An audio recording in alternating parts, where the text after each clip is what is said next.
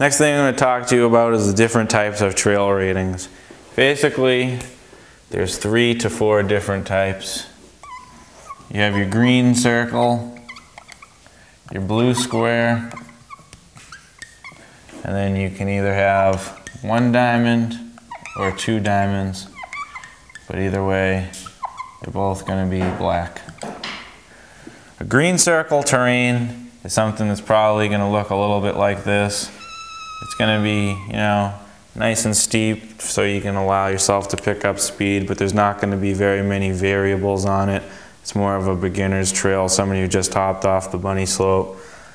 A blue square trail is probably going to be a little bit not as flat. You're going to throw a little bit more variables at you. It's not going to be every so many feet, but I mean, it's not going to be as flat as something like this. And then blacks and double blacks. Not only are you going steeper, but they tend to put in mogul sections. And on a double black, I mean, you're probably even going to go even more steeper with even more moguls. And basically, the easiest way to do it is 1, 2, 3. 1, you're a beginner. 2, you're intermediate. 3, you're advanced. And if you find yourself on a trail that's higher than what you rate yourself, stay off of it.